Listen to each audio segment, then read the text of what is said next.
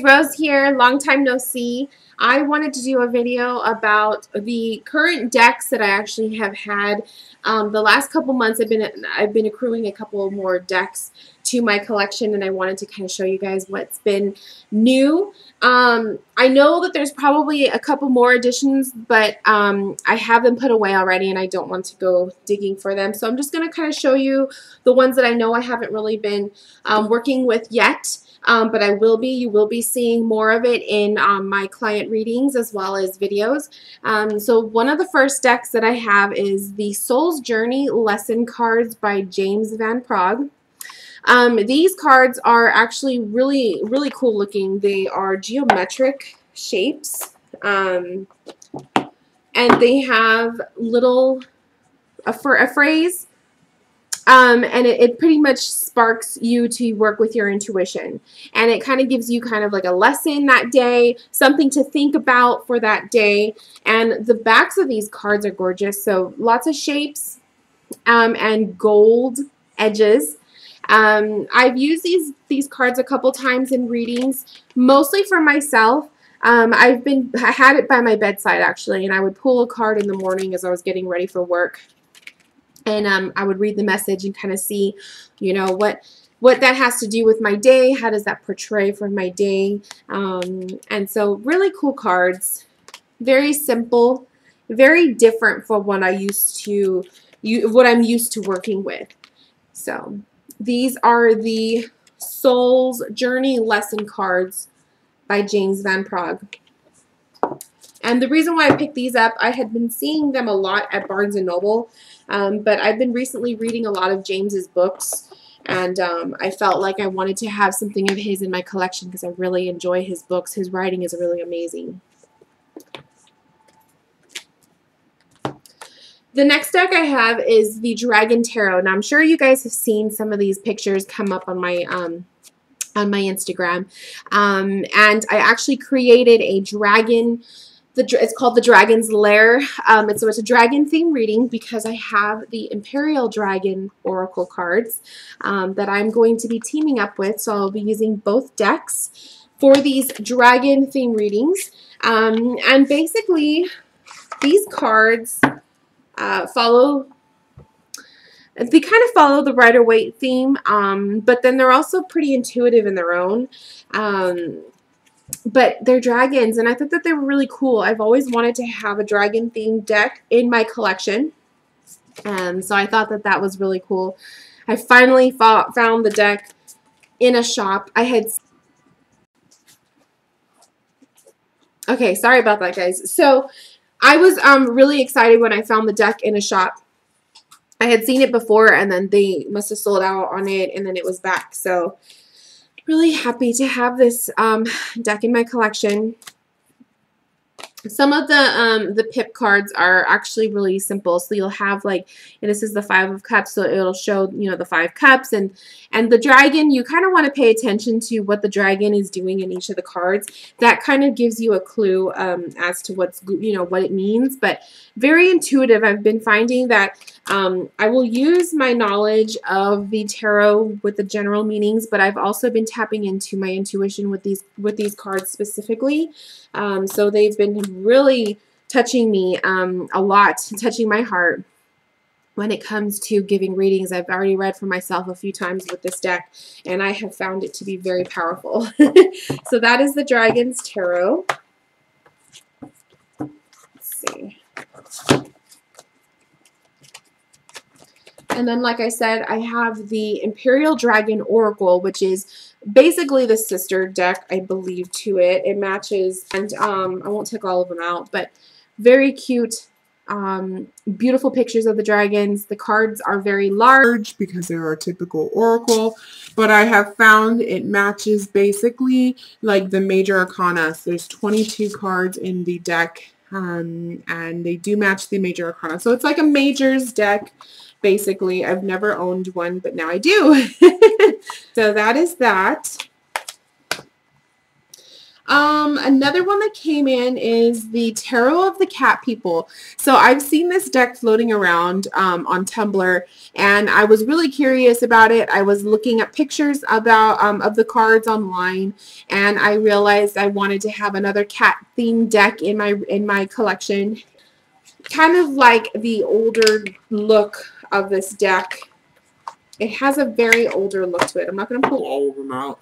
But the backs of the cards are real cute. It's like a geometric-y looking cats. So as you can see, you can read it both reverse and upright. And then the pictures are very pretty. There's a cat in every photo. And I believe these cards somewhat match a Rider-Waite theme, but sometimes they don't.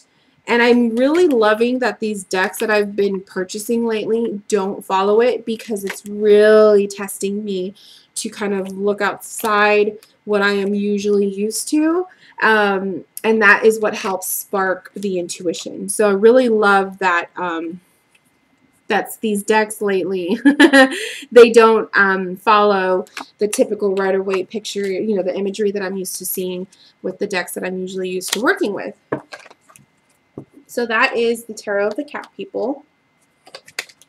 And I bought it brand new.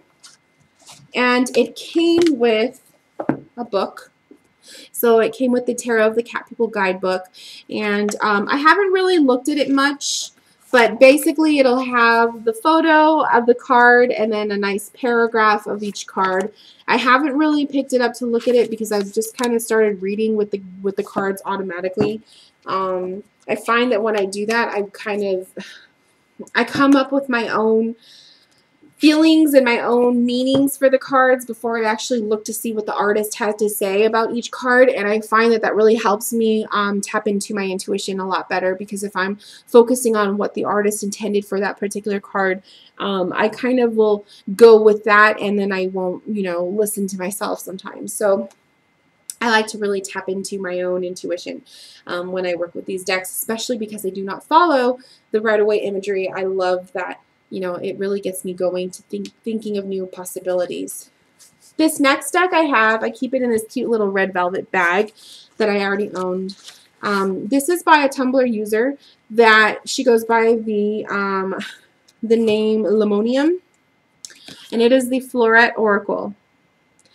And she created this deck online, and she used the imagery by J.J. Granville, and she created this Floret Oracle, and it's super cute. So the cards are pretty, like, poker sized, and they're very pretty. The backs of them are roses, beautiful pink roses. So a very florally, girly, you know, feminine deck. And then you'll have the image, and then it'll say a couple key phrases to kind of spark your intuition, like that.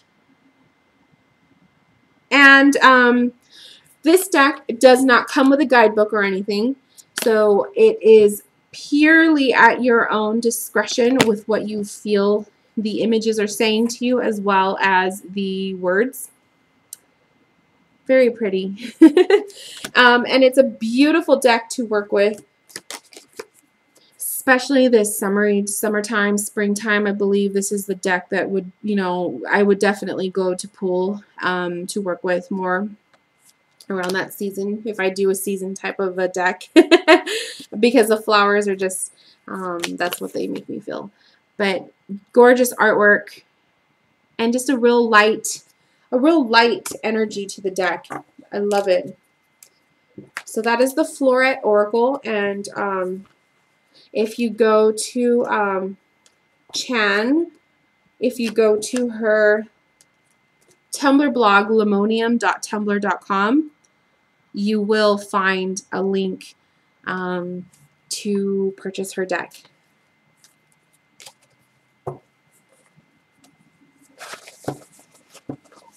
The next one I have is the Gypsy Palace Tarot by Nora Huska. And this deck is absolutely does not follow the Rider-Waite imagery at all. And I'm kind of disappointed in myself that I did not purchase the guidebook because I feel like a guidebook would be very necessary for this kind of a deck. It is definitely one of those decks that you can use, you know, you work with your intuition, you touch base with the artwork, and you allow whatever you feel when you see these images come through to decipher the meanings. But totally would love to see the artist's feelings and what she has to say about these images, because some of these images, like this one for example, this is the Four of Pentacles, very powerful images and beautiful. Her artwork is gorgeous, and so I totally feel like a guidebook would be very necessary. Oh, there we go. I wanted it to focus. I do think a guidebook would be very much necessary and useful. So if you guys are ever, you know, looking into purchasing this deck, the guidebook is there. It's available to purchase as well. I would highly recommend it.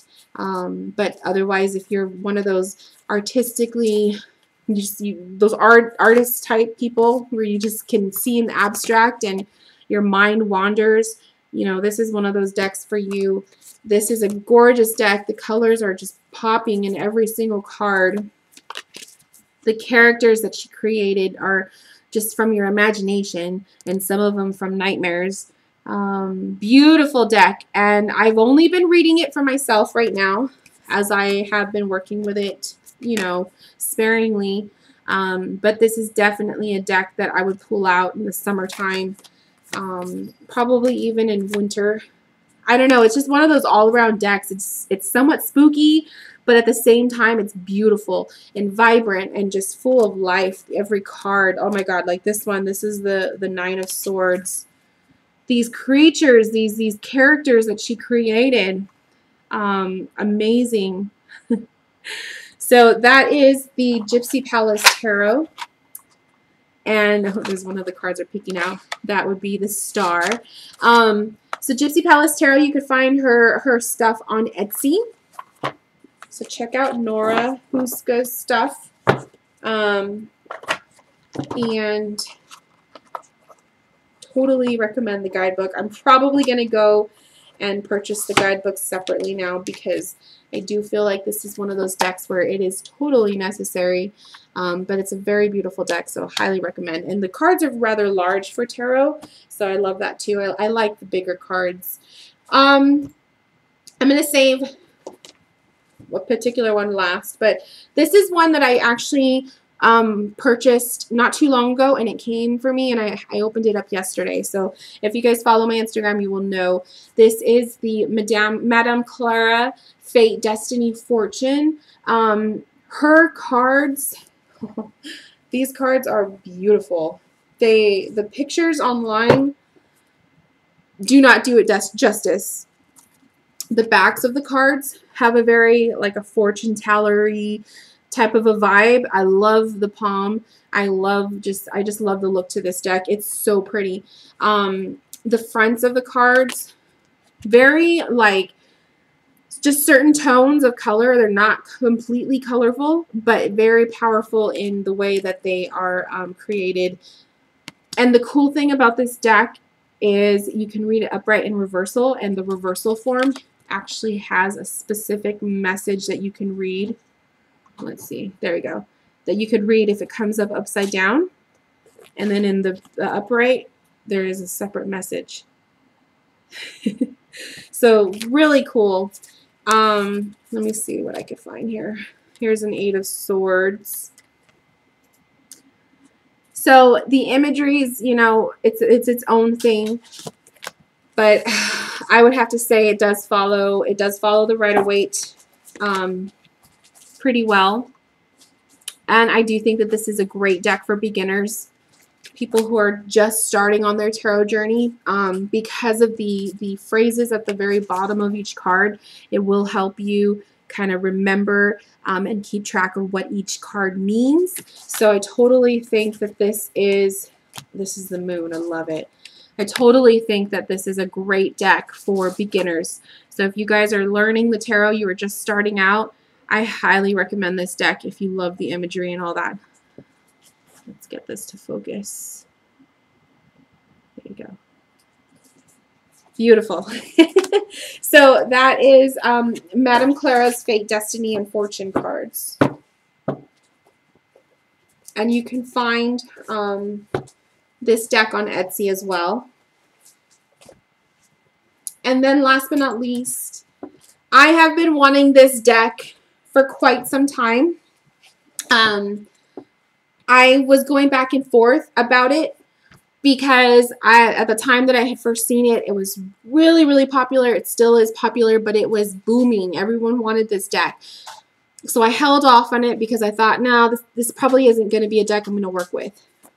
And then I ended up picking it up online. I ordered it because I really, really, really wanted to have it. And that is the Wild Unknown Tarot. I purchased the deck and the guidebook. There was actually, at the time when I purchased this, there was a sale going on. So $10 was taken off the total, which made me so excited because who doesn't love a sale? The guidebook, I highly recommend. I'm so happy that I purchased this guidebook. It is very helpful, and I just love to see the perspective of the artist. You have a gorgeous giant image of the card, and then on the other side you have a nice, just a very in-touch, insightful reading or message of each card. And then you also have the key phrases as well at the top there. Beautiful deck. I'm keeping it in this cute little leopard print zip-up baggie because it's animal theme. So this is the second edition of the Wild Unknown. There's a first edition, but of course that one is sold out, and I didn't see anyone selling it, so I went ahead and purchased the second edition. The backs of the second edition look like this, so they look very similar to scales, I would say, like snake skin. And the cards are just so pretty. You have black and whites, then you have a pop of color. And I've seen these images everywhere. They float around everywhere online. The death card is probably my favorite. But again, like, I didn't think I was going to connect with this deck, to be honest with you. I have seen it in person because one of my friends actually owns it, and she let me see it. And, you know, I was going back and forth about it, but once I got it, this deck came into my life at the time that I needed it. I've, you know, been going through some stuff, and this deck, I've been doing the daily readings. I've been journaling about it. I actually went and bought a separate journal so I can keep track of these cards. And it just seemed like every single time I pulled a card, it spoke to my heart in a way because it was giving me the messages that I needed to hear pertaining to the events that have been taking place in my life, in my personal life. So it has been such a amazing connection that I've had with this deck. And it makes me wonder why I didn't get it sooner. Look at this Ten of Swords. You have the sword going through the buffalo's eyes. It's just so powerful. This is the Five of Pentacles. So it's just a beautiful, beautiful deck. So anyone who is looking towards purchasing this deck, again, I recommend getting both the guidebook and the deck. It's just so powerful. And it's just so precious because to me, it came in my life. I knew that there was a reason why I was holding off on purchasing it. And it makes sense now why. Because the reasons that it came into my life at the time that it did, and the messages that it was giving me as I was pulling those cards really spoke to me. So it makes so much sense why it waited. It was meant to be. Sometimes it happens that way. So that is the Wild Unknown. And I'll show you one more. Let's see. Ooh. We'll end off with a spooky spider. So this is the Wild Unknown Tarot. This is the second edition. And totally recommend both the deck and the guidebook for this. Okay, guys, so that concludes all of the decks that I am currently working with that I have recently added to my collection. If you have any questions about any of the decks that I showed, leave a comment and leave a comment below, and I will answer as best as I can, as quickly as I can. But I am looking forward to more videos coming soon, and I will see you guys later. Bye, guys.